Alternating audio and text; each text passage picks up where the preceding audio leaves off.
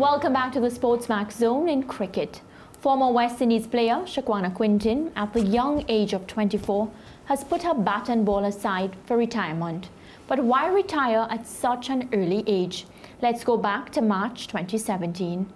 While fielding in a West Indies squad practice match at the Coolidge Cricket Ground in Antigua, Shaquana damaged her right knee. Immediately, she recognized that this was not an ordinary injury. What happened afterwards is nothing short of a tragedy. A month later, when the pain from the injury became unbearable, Shaquana decided to get an MRI scan done. The scan showed she had a full-blown grade 3 tear of the posterior cruciate ligament. Only then did Cricket West Indies come to her assistance. 3 months after its original intervention, CWI sent Shaquana to Jamaica, where she underwent surgery. While in Jamaica, she experienced more pain. She had a mishap at the Jamaica Pegasus Hotel, where the stitches from where her surgeon closed the wound were ripped, causing her to be rushed to hospital. She was then sent back home to Barbados, where she was notified she needed another surgery. 4 months later, an independent surgeon from Barbados removed one of the screws implanted and found out that the graft from the first surgery did not take hold. The doctor also noticed her right knee was not positioned properly into the socket. There was nothing the doctor could do for this promising cricket star then and there. The next recommendation was for her to go to Canada. By the time the third surgery came around in Canada in April of 2018, the doctor informed her that based on the damage in her knee and the lack of cartilage, she would never play cricket again. And this is when, according to Shaquana, the support from Cricket West Indies stopped. She joins us on Zoom to talk about her ordeal. Shaquana, welcome to SportsMax Zone. Thank you. Good evening to everyone. It's a pleasure to have you, Shaquana, and I want you to start by, just describing to our viewers in some short words how you felt going through this ordeal. I was reading your situation out to our viewers, explaining to them, and I, for one, it touched me definitely. How have you been coping? First of all, I'll say I'm really thankful for life. However, I'm depressed. This injury has took a toll on me mentally, physically, emotionally, and it really hurts to see the state that I am in. And however, I can no longer play the sport that I grew up anymore. How have you been coping? What have you been doing in order to cope with this situation? Have you reached out to anyone? I did on numerous occasions. And to be honest, I'm just thankful for my family, my friends, they have helped me a long way, and I continue to ask for their support, and that's about it. I also urge Cricket West Indies, as they would have supported me up until 2018, and they have abandoned me. Okay, so you said they have given you support up to 2018, which is when they realized that you could no longer play cricket, based on what the doctor had said, right? Well, I would not say that. Okay. I was scheduled for another operation in July. Right. Having said that, I've been trying to reach out to Mr. Grave, the physios, over Golston, and no one have responded up to now. So I took it upon myself, and I went to Canada in November 2018. Right. How did you try to reach out to them? Did you send an email? Did you try to call them? What was the communication like? So as far as the communication was, I sent an email to Mr. Johnny Grave, and I've also tried to reach out to Dr. Boba Golston via WhatsApp, via emails, and like I said, no one has responded to that email. What has the response been from your teammates? Because you are a player with a lot of potential. The times that you played, your results speak for itself. What have your teammates been saying to you? Have they abandoned you as well? Well, I'll be honest, there's about 3 players, to my knowledge: Marissa, Randy's Boyce, and Leanne Kirby. Also, Vanessa Watts, has been there with me while in Pegasus, assisting me, and they're actually communicating with me and just helping me to stay strong. Shaquana, there's the body that's called WIPA, West Indies Players Association. Have you reached out to them? They represent the players and their duty is to assist you when things like this happen. Have you reached out? WIPA was the first people, our association, I will have reaching out to. They have not gotten back to me. The last response was in 2019, wishing me a happy birthday. And that's about it. Shaquana, why do you feel the response is like this? Like, why do you feel there's such a block? I mean, you are such a young, promising cricketer. Based on your discussions with those around you, why do you feel that you're being given this unfair treatment?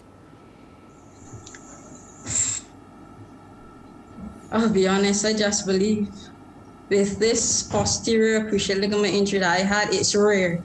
Yeah. So having said that, I believe I should have been sent to a doctor that specializes firstly in doing these surgeries. And I believe this would have stopped all of my complications right now. Have you been in contact, seeking any sort of legal advice, anything like that? Who's been advising you? I will say I remain hopeful that West Indies cricket can resolve the matter in a way that demonstrates that Cricket West Indies is concerned about the welfare of their players. Shaquana, you say that, but it's been so long. It's been years. It's not months, it's years that this thing has been going on. So how do you intend to move further? Do you intend to send another email? Do you intend to call them again? Or are you going to sit and just hope that things get better? Well, I am seeking legal advice, but like I said, I'm hopeful that things will be resolved in a way that Cricket West Indies take the welfare of their players to the highest level. And what sort of resolution are you looking forward for? What do you expect from Cricket West Indies? If they were to reach out to you, what sort of help do you want? Well, to be honest, I am actually disabled. I have to eat, I haven't played cricket since 2017. I haven't earned money, and right now I am literally broke. Yeah. So it's a state where I've been spending all my savings, and I think I really need to be reimbursed right now. Yeah. And something has to be done to help me live the quantity of life that I desire. Shaquana, in the meantime, how have you been living? What have you been doing? Are you going to school? What are you involved in? Do you plan to get a job? Are you working? What's happening? Like I said, I'm disabled. There's not much I could do. Right. But however, I've been doing some online courses as health is wealth, and it starts with me. All right. So many of those involved in Cricket West Indies officials look at the SportsMax Zone. That's no secret. If you had to speak to them directly, what would you say to them?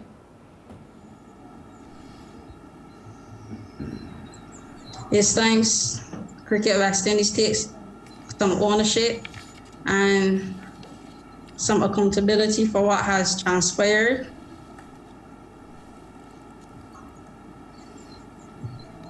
Shaquana. Someone needs to take the responsibility. Someone has to. Shaquana, well, your plight, it's something that's very close to our heart. And of course, we will try to reach out and do what we can do as well. I wish you all the best, and I hope you get some sort of resolution moving forward. Thanks a lot. Thank you so much. Of course, Shaquana Quintyne, a former West Indies cricketer, her career has been stalled, and it's beyond her control, basically. it's so unfortunate what has happened to her. George and Lance, you just heard from the young, she was a promising female cricketer. And of course, you know, her story makes me extremely emotional. How did it grip you, George? Difficult. I think West Indies Players Association, they have an opportunity to give the kind of assistance that will ameliorate the conditions that Shaquana is facing. I think Cricket West Indies can do more than they've done. And I like the fact that she says she's holding off on going the legal route to see if Cricket West Indies and herself and her representatives can come to some agreement about the way forward where assistance is concerned. What is true is that she needs assistance urgently. And if WIPA can broker an agreement between her and the Cricket West Indies, rather than wait to see if Cricket West Indies will make a move, that would be the better course of action to take for WIPA to prompt the resolution of this issue in her favor. But it's tragic. It is a tragedy. And if you look up tragedy in the dictionary, this is a tragedy because it's a situation that has caused so much grief and strife for this young woman, and she needs help. Yeah, I think as the story now stands, it begs a response from the West Indies Players Association and Cricket West Indies as well, which we, to me, are compelled to get on the SportsMax Zone within the next couple of days, because there was a lot of emotion during that interview coming from Shaquana, someone who had been representing the West Indies since her mid-teens. I think she debuted at about 15 years old. And she was always a promising cricketer in Barbados from her secondary school days at the Garrison Secondary, and rose to being a very, very solid bowling all-rounder. And you know, it's a very, very sad story. And as I said, as we sit here, I think what we've heard over the last 10 minutes from Shaquana now begs a response from WIPA and Cricket West Indies on her plight. I remember a match in particular, because I'm always following the West Indies cricket very, very closely. And George and Lance, they were playing against England, and this young girl, she was extremely young. She was able to bowl her best career figures ever, 5 for 16 in 4 overs. And to me, that just showed potential, because what happened is England was batting, and of course their openers, they were, I think, 69 without lost or something like that. And Shaquana just came in and she broke up that partnership. And I mean, England is not a cricket team that we should take lightly whatsoever. And I feel like she's impressed me from that day. You know, her excitement on the field, she was always full of so much life. So for me to sit here now and listen to Shaquana talk in that manner, tell me she is disabled and all these different things, you know, it strikes me. It definitely does. And it was a very emotional interview for me. Yeah, the incident or the match you just recounted, I think she was only 17 years old at that point. Correct. Because she was a teenage star without question. And this is a very sad story. What I can say, though, I will definitely be reaching out to Johnny Grave to hear what he has to say moving forward. And I hope she gets some sort of resolution. All right, so on that note, we take a short break and we come back.